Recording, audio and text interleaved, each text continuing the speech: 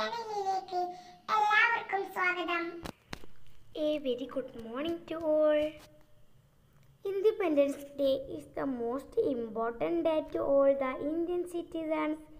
It is the day when we got freedom from the British rule after many years of hard struggle. We remember freedom fighters like Mahatma Gandhi, Jawaharlal Nehru, Subhash Chandra Bose, etc.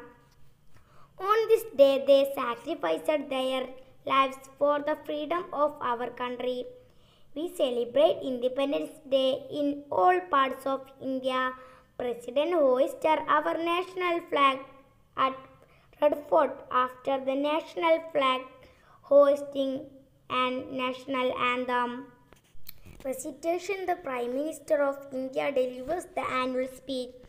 National flag is even hoisted in all schools, colleges, offices, etc.